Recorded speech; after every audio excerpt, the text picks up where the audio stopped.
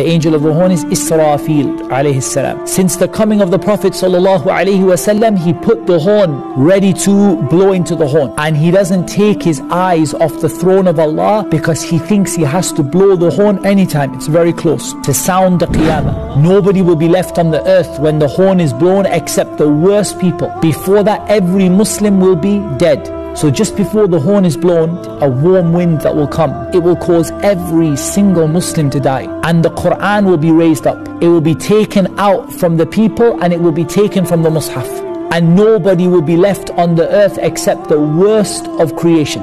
And the horn will be blown and those people will die. So now everybody is dead. Those people who died before and those people who died when the horn was blown. Then there will be a gap of 40. And then the horn will be blown again, and then every single person who has ever lived on this earth will stand up.